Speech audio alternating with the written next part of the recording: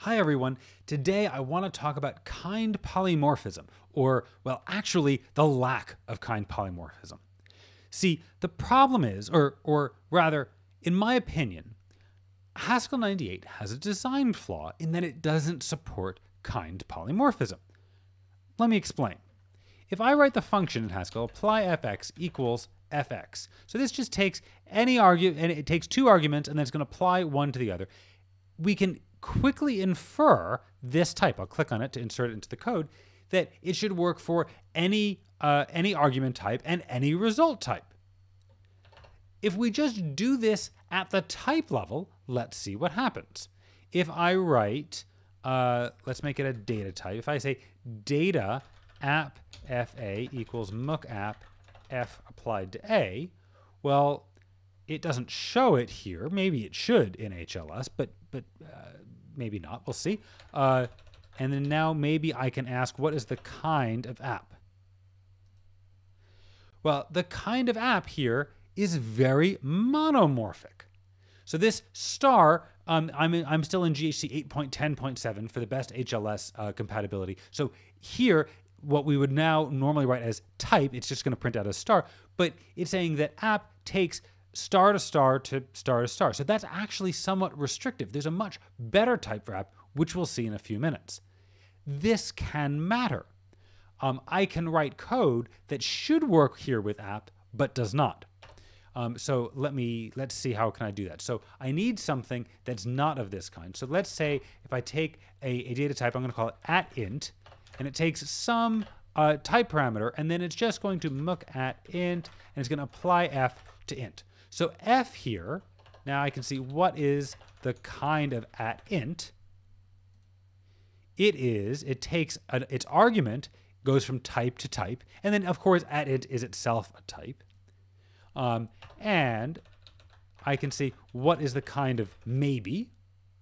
Well, the kind of maybe is type arrow type, so it's a good argument for @int.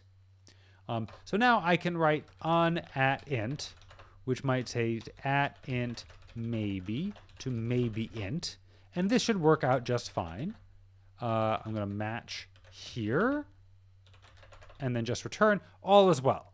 Right? This is just to sort of show you what's going on here a little bit.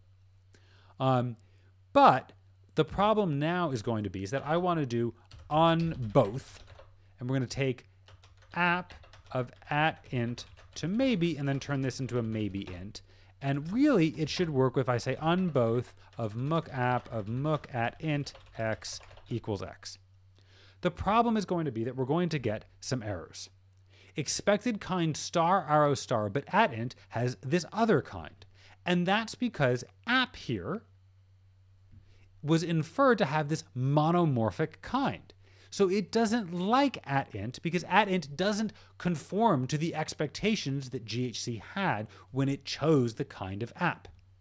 So that's quite strange here. If we think about it, right, app should just take the first argument and apply it to the second. So app @int maybe should really mean the same thing modulo this data constructor of @int maybe, but clearly it's not working. So I said that this is a design flaw in Haskell 98, and we can sort of expose this because there's some weird effects that we can get. What's really going on here is that when GHC sees this definition, it says, well, what's the type of f? It's going to say that f, we don't know what f is right off the bat, so f is going to have some type kappa 1. We're going to use Greek letters to denote things that we're solving for. And then what's the kind of a? Well, it's going to be kappa 2. We also don't know what that is. And then here we see fa. So that tells us, that kappa 1 must really be some kappa 3 to kappa 4, right? Because f is being used as a function. It also then says that the result of f is in fact a type because it's the type of the thing that's passed into mookapp. So then that tells us that kappa 4 really has to be type. And then we see that a is the argument to f, so that has to match up with kappa 3. So then we also get that kappa 3 is kappa 2. So in the end, this infers that app has to be, or rather I should say f, has to have type kappa 2 to type, and a still has kind kappa 2. And at this point, we don't get no more information. Haskell 98 has a rule that says in the absence of any further information, then we just, anything that's not solved yet, we just choose it to be type. So we're going to default kappa 2 to type, and then that's what infers this kind for app. Well, what's strange here is that if I add a little bit more information, then this defaulting is going to change behavior. So if, for example, I make app and @int mutually recursive. Oh, that's not going to quite work the way that I want it to. Aha, I know what I can do. If I say data x, it doesn't really matter, equals muxx app @int maybe, right? This is the type that really should work. App @int maybe is a perfectly sensible thing, except for this defaulting step. But now, all I have to do is make it so that GHC looks at x before being done with app. And I can do that by making app and x mutually recursive. So just by having this other constructor that refers to x, now GHC says, oh, app and x are mutually recursive, so it's going to do all this kind inference all at the same time. Now, the kind of app is the kind that works to apply @int to maybe, and you see down here that this also works. So the fact that just by changing the recursion structure changes the inferred kind, that tells you that there's something very weird going on here. The other thing I can do is, instead of referring to this x here, I can get rid of that, and then now, oh, now this x is out of scope. Now we get our problem down here, and the kind of app resets to this. Oh, it can't do that because down here. Forget about that then. The other way I can do this is I can have an other constructor which says f maybe. So now here, this f maybe gives a little bit more information to this type inference process, and it means that we're going to get the correct kind for app, and now suddenly down here, this gets accepted.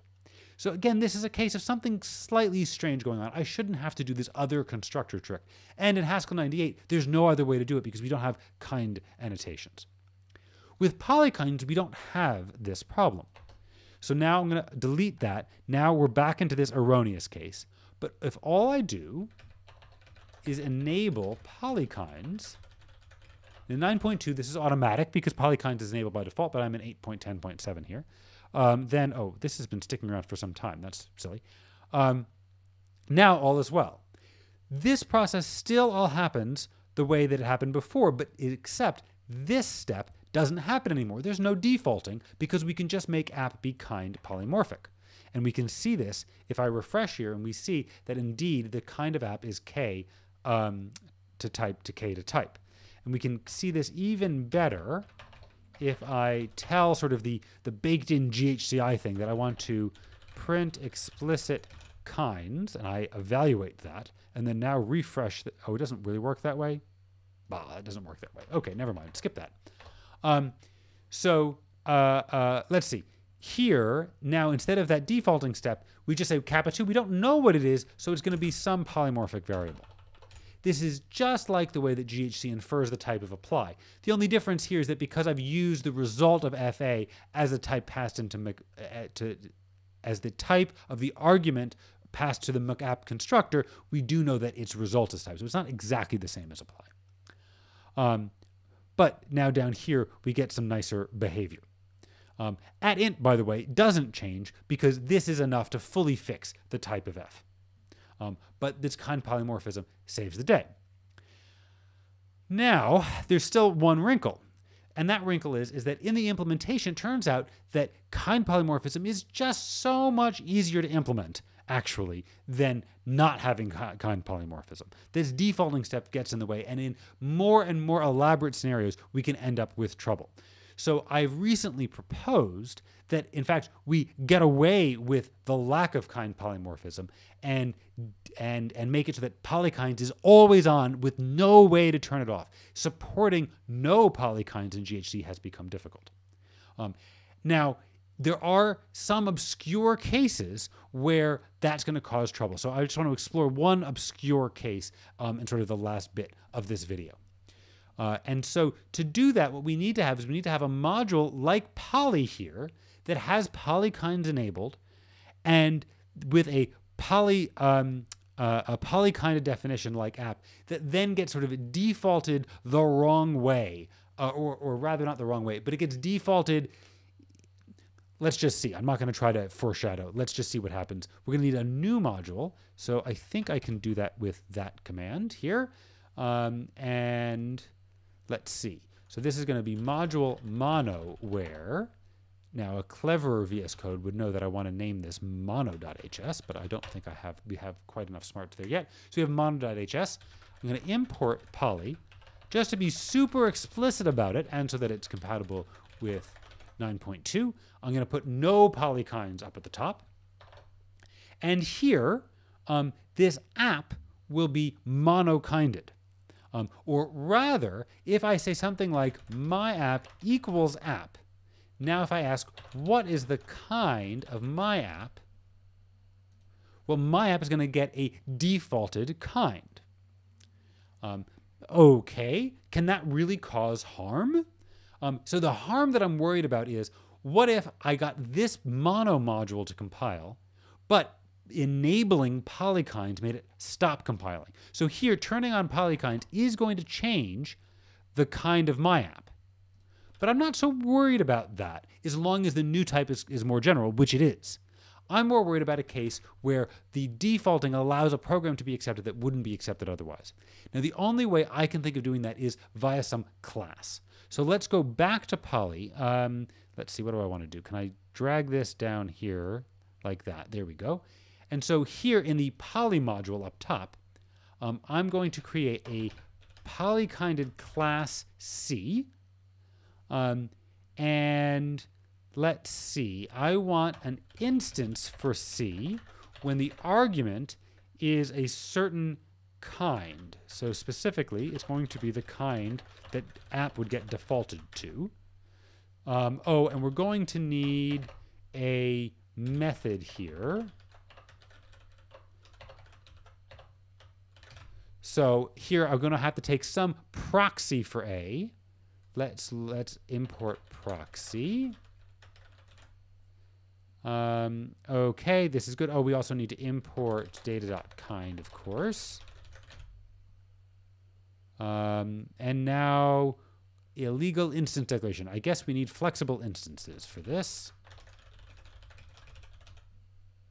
Okay, and now I don't know, they're not green. Oh, we're yellow. Oh, no explicit implementation where math is going to ignore the proxy and just return 5. Okay. So then in here, in my no polykinds module, I'll leave that, may as well leave that around. But down here, I'm going to say x is an int and x equals math specialized to app. Oh, here I need proxy again. Now, this, I believe, compiles. Does it? I don't know. It's not green. I don't know what exactly the significance of that is. But if I evaluate x, oh dear. Well, that's strange. I don't know what's going on there. But it sorted itself out just by clicking again. And x is indeed 5. So the reason that this works is that here I have app. And because I'm in a no polykinds module, that gets defaulted to have kind type arrow, type arrow, type arrow, type. And so we can do this instance choice. If I change this to have polykinds, as I've proposed to do, because I want to disable no polykinds, remove that from GHC, then now down here we get an error. I don't want all of that stuff. I just want the error, please. Thank you. So ambiguous type variable. We can't solve for this instance because we don't know how to specialize app. We've lost a little bit of information. Type inference is no longer clever enough to do this. I don't think that this case is going to come up in practice. So the proposal explicitly says that after removing no polykinds, we will search around for cases that no longer work, including in head.hackage, which is a sort of a small slice of hackage that has a bunch of quite fancy programs in it, actually, just to see if turning off polykinds everywhere causes any trouble. I don't think it will. But I thought it was kind of interesting to explore how it might, and so this is what it does. I hope this has been interesting. Thanks very much for watching. Bye.